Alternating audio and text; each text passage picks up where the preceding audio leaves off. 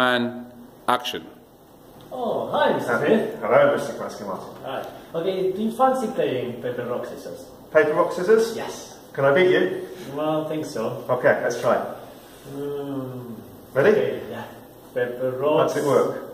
Sorry. What do we do? Okay, you have to choose between rock, paper, and scissors now. So, rock, Rock. paper. Okay. What now? Okay, you have to repeat. Well, again. that's what I don't know. Okay. Whenever you decide, you have to put your hand in front of you Yep. with the shape of a rock, Uh-huh. scissors, Scissors. or paper. Paper. Okay. Okay. So now, again. On the count of three? Yeah, count to three. So, one, two, two, three, paper. I got paper too. Okay, I think it's a draw. A draw? A draw, okay. Okay. Rock, paper, scissors. One, two, three, scissors. Another draw. Another draw. Okay. Okay. One, two, three. Scissors. I win. Got paper. You win. Yes, I win. Oh, Okay, you paper, scissors. you get a point. Yeah, I get a Okay. point. Okay, look. Mr. Carrasco Martin gets a point. Okay. Okay, Ready? now again. You're not gonna beat me. We'll One, two, three. I win. No, because No. rocks, blood, scissors. Rocks, blunt, scissors. Another point for Mr. Klasky Martin. The rules of the game. We've got the wrong one over here. The rules of the game.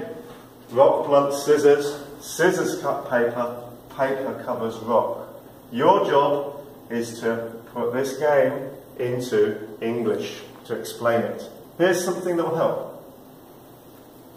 So, we start. What was our score originally? 0, 0. 0.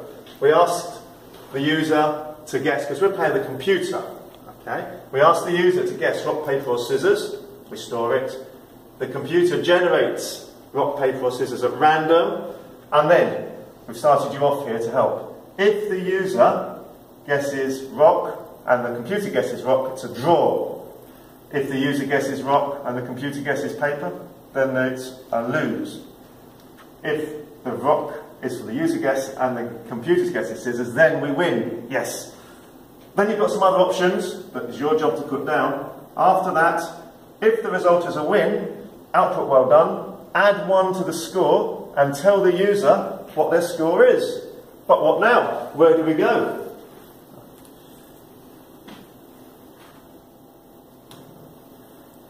Do we go back up to number 1? No. No, because we don't want to reset the score to 0. We want to remember the score. When we've finished, we want to go all the way back up to this line.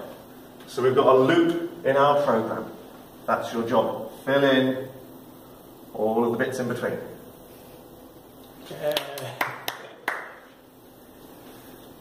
Okay?